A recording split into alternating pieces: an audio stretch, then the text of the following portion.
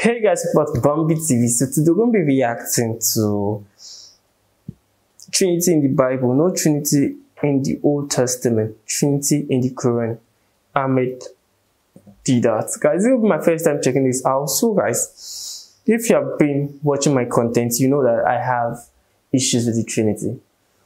Because I kind of find it strange that it is not written in the Bible, but I don't know, that because of Trinity, I started reading the Bible like every day. Like, I want to finish the Bible, then I start the Quran. But like, I want to know, because it's kind of, I am doing things based on what I was told, not based on what I've read. So, trying to educate myself before I can take the next step. But guys, let's continue with this.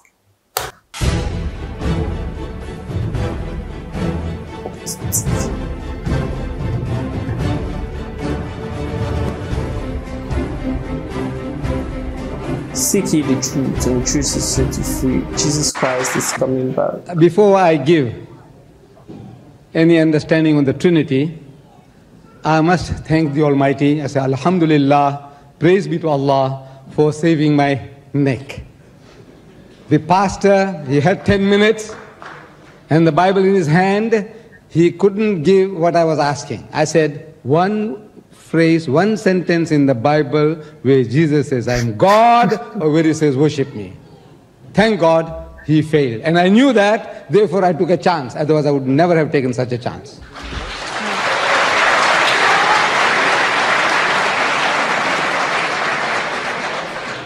With regards to Trinity, you ask the Trinitarians.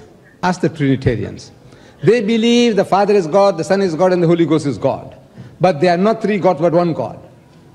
And they continue in their catechism that the Father is Almighty, the Son is Almighty, and the Holy Ghost is Almighty. But they are not three Almighties, but one Almighty. That's how the catechism goes. And it proceeds, the Father is a person, the Son is a person, and the Holy Ghost is a person. But they are not three persons, but one person. I'm asking the English-speaking people, because I can't speak Swedish, the English-speaking people, I said, do words, do they have any meaning in your language? Do they have any meaning? Or you just utter words without any meaning? You said person, person, person, but not three person, but one person. I said, what language are you speaking? It's because I know English. They taught me, the British have taught me English. So what language are you speaking? This is not English, this is gibberish. Not even Greek. This is gibberish. Person, person, person. But not three person, but one person. I said, if you, any one of you, and your two other brothers are identical triplets, identical. We can't make out the difference between the three of you. If one of you commit murder, can we hang the other? I said, why not? You all look alike? So he says, no, you see, I'm a different person. I said, what makes you a different person? Your personality. Now, in your mind, the Father is different, the Son is different, and the Holy Ghost is different. When you say in the name of the Father, you have a certain mental picture of the old Father Christmas, bigger than anything that we can imagine, millions and millions of times, bigger than man, but something like a man, with the heaven as his canopy, and the earth as his footstool, the loving Father in heaven.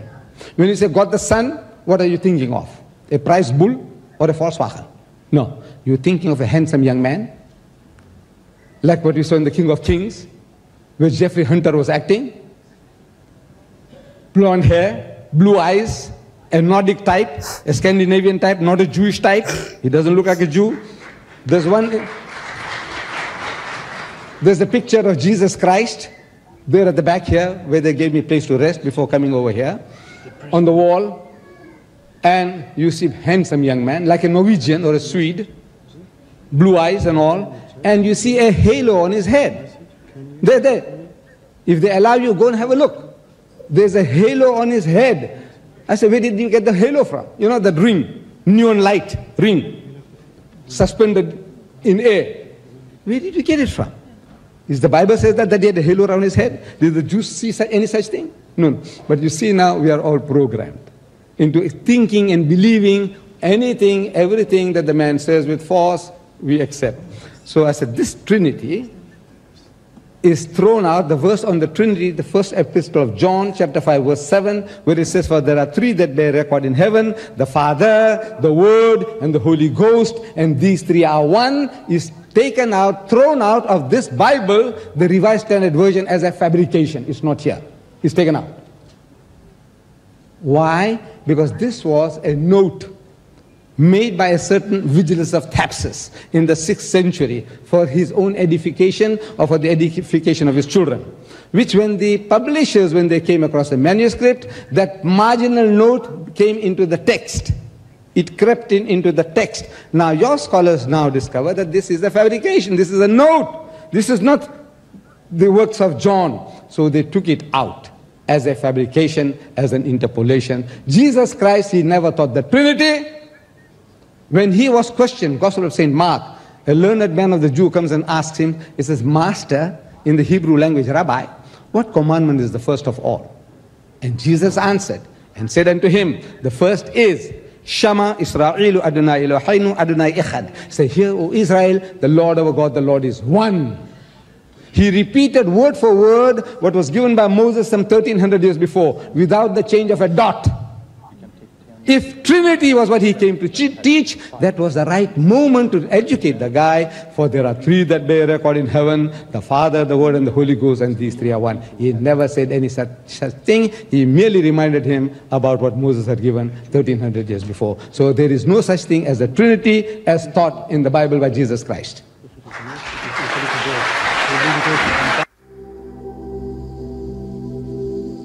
Wow. This... like it was so good that I didn't actually see like this was too short for me. Like, okay, it's a 6-minute video, but it was too short. Like, I thought this was going to be long. Maybe I find it very educative. That is why I didn't see this long. But the truth is that Ahmed Deedat have tried his best, and I kind of believe him. To be honest, like, because if you think of it, Jesus said God is one. But what I was hearing is that Jesus actually assumed his place in the throne after he died. So I'm not sure. Like, I need to read it by myself. Like, I need to read the Bible for myself, especially the New Testament. That's the journey I'm trying to take. I think I'm Solomon now, but I went to John, Mark, Luke, John. I need to read it myself, because if you think about the Trinity, like, we only have one God. But Jesus, Son of God, because God himself actually acknowledged Jesus Christ as his son. Because he said when Jesus was being baptized, and I don't know if you believe if Jesus was baptized or not, but he said, "This is my beloved son in whom I'm well pleased." Then a dove came upon his shoulders. That was the symbol of the Holy Spirit. I don't know, I haven't read the verse, but that's what I was taught. But see, now I'm trying to put everything I was taught aside and do research for me. Like, do research for me so I can find out the truth. But anyhow, guys, if you don't do this video, guys, don't forget to like, share, subscribe to my channel. I'll see you next time, guys. Best.